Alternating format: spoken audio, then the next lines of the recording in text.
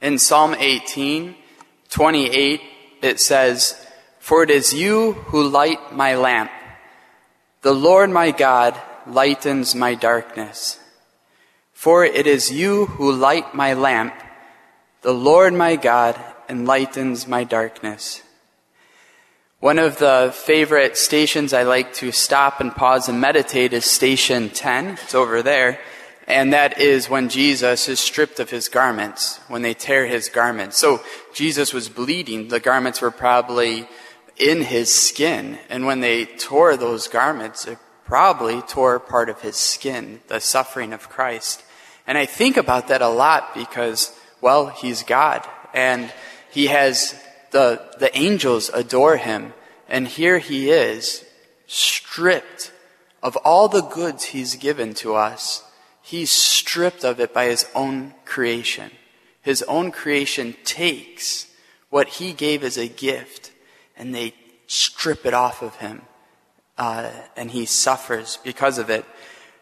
And like Blessed John Henry Newman, he says that Jesus closed the doors of his divinity when he entered into the agony, into the Paschal mystery. So he entered into the depths of our suffering. Why? Well, one, to give us a pathway back to the Father to atone for sin, but also to give us an example of how to follow him. And many times we come to the Lord for things that we want, things that we get, and that's wonderful. When the Lord blesses us with wonderful gifts, he gives us a sunny day and our hearts are filled with joy, those are wonderful. But also, the Lord is still with us when our lamps are not lit, when we have darkness.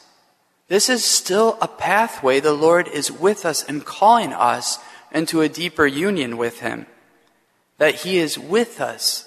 And so he allows us to enter trials, into difficulties, because he wants to basically empty us so that it's just him who will fulfill us. He wants our lamp not to be lit because we light it with things of the world, with our own self-securities, with our own systems of security. So he allows it to not be lit, so that in faith we can say, only you can light my lamp, Lord. I am completely empty. And then that day will come where he will give us that light. And what a treasure that light will be when we receive it, when we have, in faith, looked to Jesus, even in darkness, even in emptiness, and then he lights that lamp. And that light breaks out from the darkness. That's what happened to Christ when he rose from the dead.